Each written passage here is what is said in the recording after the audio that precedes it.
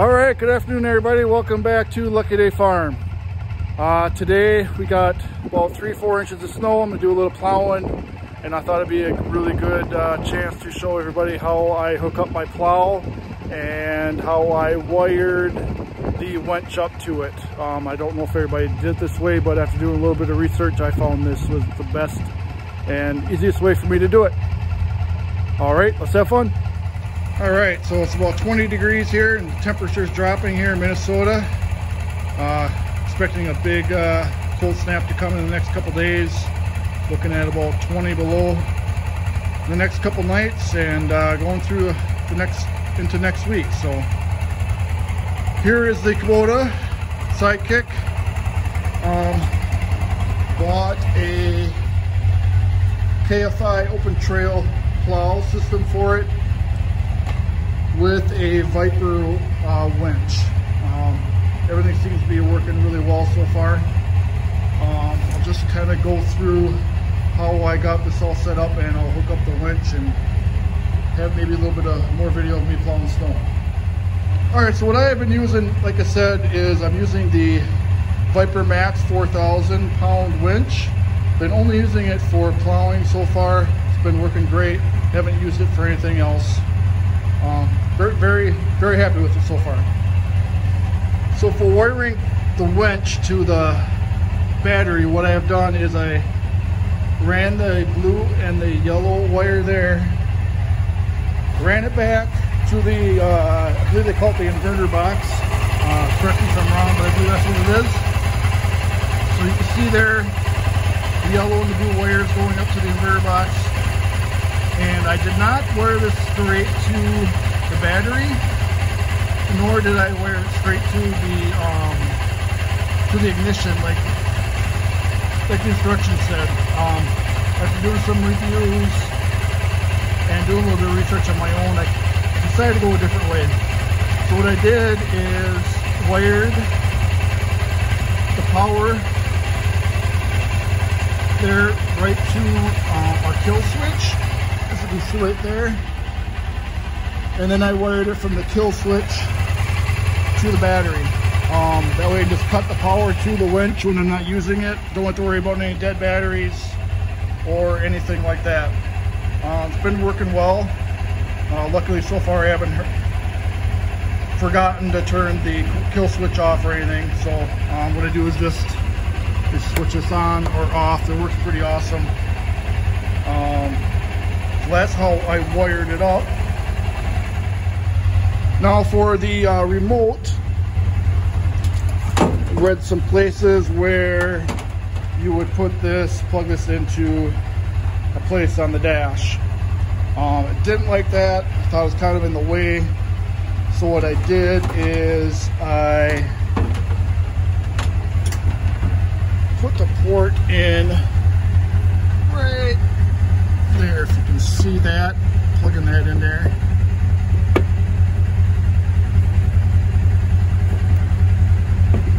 And that's where I plug that in. I like it there, it stays out of the way. Nobody don't really notice it when you're not using it. I'm not using it, I just throw it under the seats there in the compartment. Keeps things cleaned up. So far so good on that. Power, everything's working well so far. Right. Show everybody here how to attach the plow to the Kubota here. It's actually pretty easy. You can pretty much do it by yourself if I'm able to, so we'll show you how it's done here. So I'm gonna get my remote handy here. Want this handy. And I got my strap going over the front end here. So I'm gonna start by putting the frame, attaching that to the Kubota here. Got some pins.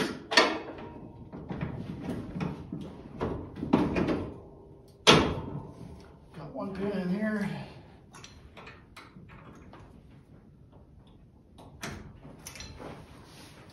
Pin on the other side. The hardest part is just getting the Kubota lined up with the plow here and the right distance. After you do it a few times, you pretty much get that tight. All right, so I'm going to give this one go flat here.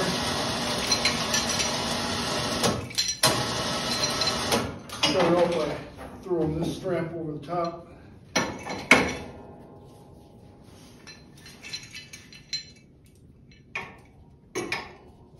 Here, put it on my plow strap, and I got my other hook at the bottom here, and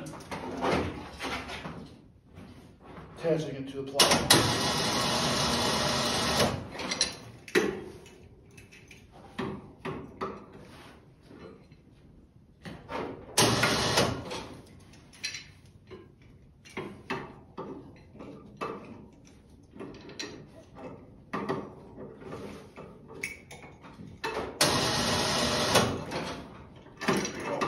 Times there.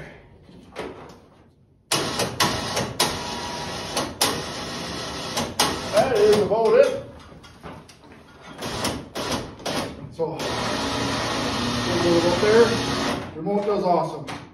So, got the plow, push the snow straight ahead. Got it, get angle off to the right, off to the left. I know there's some fancier ones out there, but this is all manual for moving that. It's super easy though. For me, this thing's well worth the money. Real happy with it with my KFI 70-inch open trail plow and my nice Kubota Side Kick here. But yeah, real happy with everything. So. Hope everybody enjoyed the video. Hope this helped a little bit on your decisions on making on a plow or a Kubota. This thing's heavy enough to plow through anything. We've had wet snow, had 9-10 inches of the lighter, fluffier snow. It just goes through anything. Just piece of cake. Probably try to throw a little bit of video on at the end here of me plowing some more. Just a I don't know, 3-4 inches that we got today.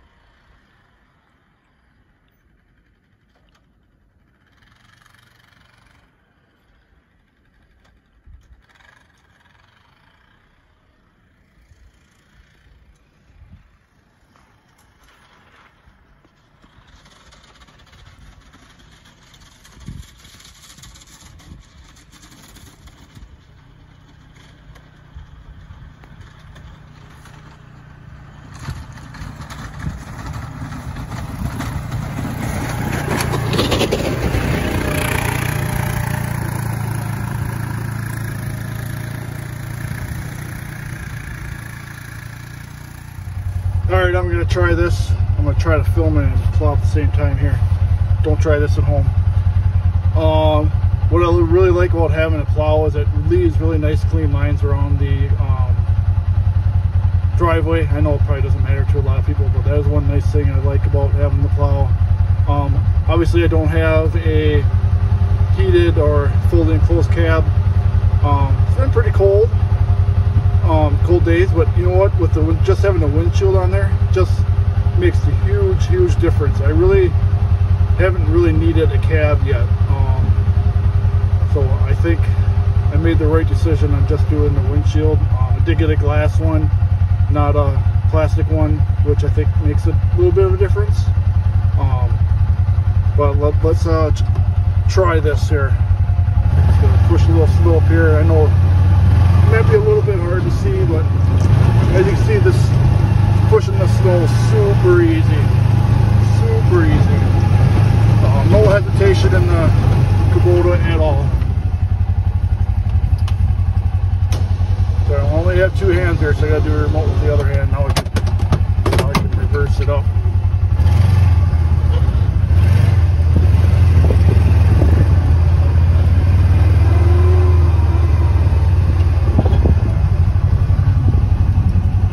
Get out, and I'm gonna push the rest of this snow straight forward.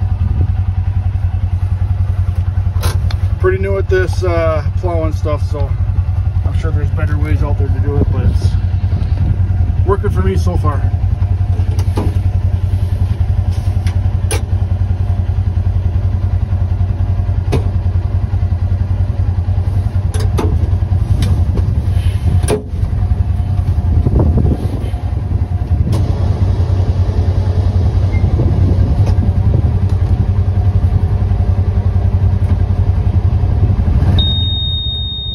Brake on. There we go.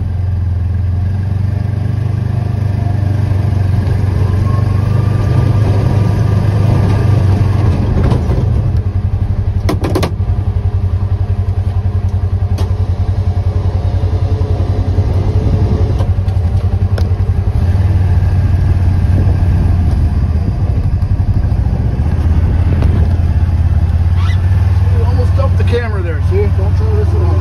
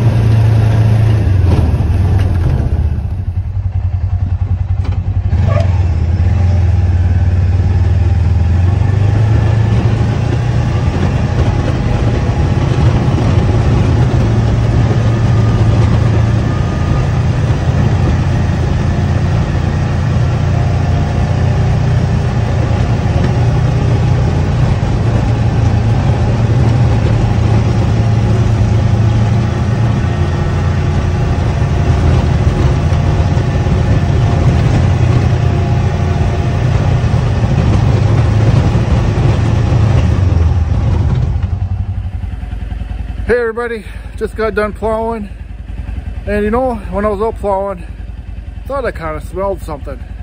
Well, yeah, had horse shit riding with me the whole time. So hopefully everybody liked the video and doesn't think it was a horse shit video. So everybody have a happy and lucky day.